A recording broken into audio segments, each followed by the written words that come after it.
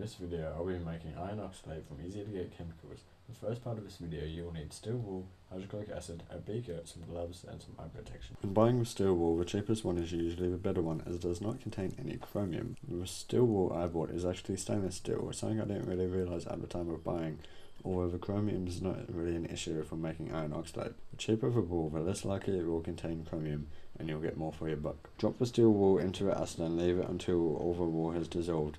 If not all has dissolved, then add more acid to the solution. When using steel for this, there will be a carbon residue at the end as carbon does not dissolve in any acid. As the iron dissolves, hydrogen is produced as a byproduct, so make sure you do this outside or in a fume hood and away from open flames. To test for the gas, you can lower a lit splint into it and it should make a pop sound as the gas ignites.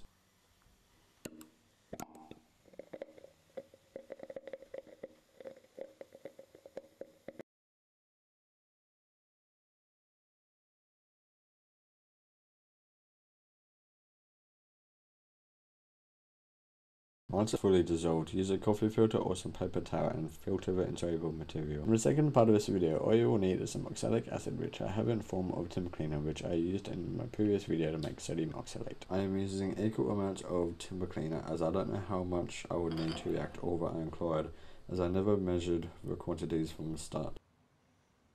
Combine the two solutions together and leave them to react for a while.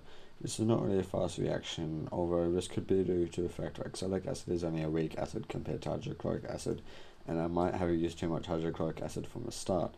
Nevertheless, I just had to wait a while longer to get my results. After leaving the solution for 2 hours to make sure I gave it long enough, I was left with a small layer of iron oxalate which had precipitated out of the solution. Filter the precipitate and leave it to dry. After it's dry, you should be left with a nice yellow powder.